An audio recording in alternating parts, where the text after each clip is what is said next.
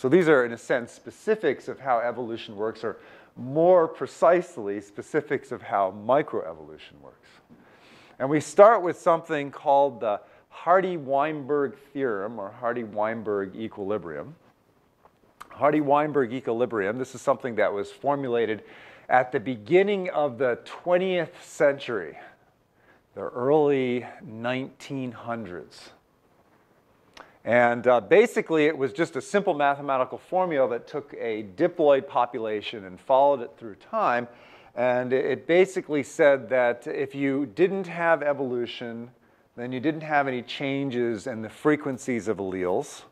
And also, if you had something called random mating, you would end up having the same frequency of genotypes persisting in the population for eternity, essentially.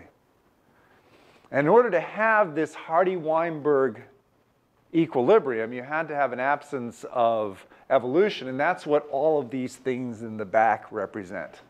They represent what you need to not have in order to not have evolution. So you can't have mutation, and you can't have genetic drift, so it's represented by this, and you can't have natural selection, and you can't have migration, whether it's in-migration or out-migration.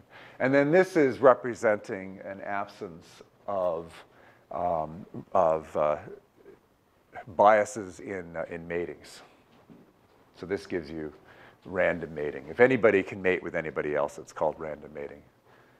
So those are all the bases, the assumptions as they're called, for a Hardy-Weinberg equilibrium.